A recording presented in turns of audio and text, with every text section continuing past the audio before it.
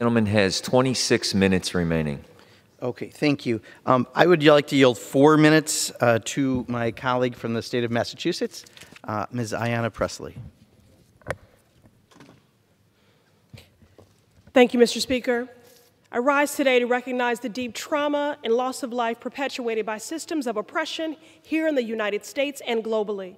Many times I've stood at this dais and affirmed that our destinies are tied.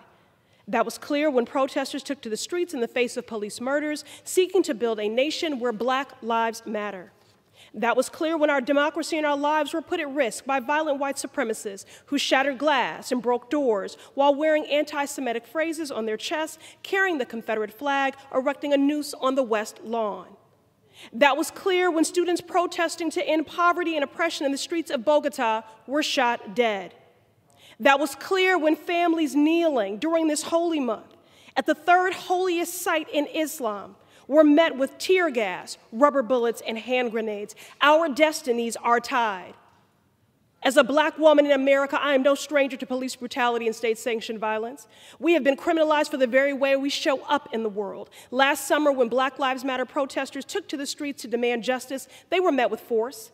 They faced tear gas, rubber bullets, and a militarized police, just as our Palestinian brothers and sisters are facing in Jerusalem today. Palestinians are being told the same thing as Black folks in America. There is no acceptable form of resistance.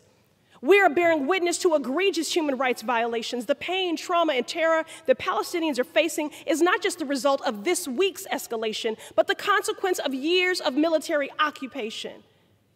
In Sheikh Jarrah, the Israeli government is violently dispossessing yet another neighborhood of Palestinian families from homes they have lived in for decades. We cannot stand idly and complicitly by and allow the occupation and oppression of the Palestinian people to continue. We cannot remain silent when our government sends $3.8 billion of military aid to Israel that is used to demolish Palestinian homes, imprison Palestinian children, and displace Palestinian families. A budget is a reflection of our values. I'm committed to ensuring that our government does not fund state violence in any form, anywhere. Many say that conditioning aid is not a phrase that I should utter here, but let me be clear. No matter the context, American government dollars always come with conditions. The question at hand is, should our taxpayer dollars create conditions for justice, healing, and repair? Or should those dollars create conditions for oppression and apartheid? Now, while I hold space for the storied history and unique lived experiences on the ground globally, there is a through line here. And whether we are talking about the militarization of our communities or weapons of war, the question is the same. If our budgets are a statement of our values, what do we value? Whose lives do we value?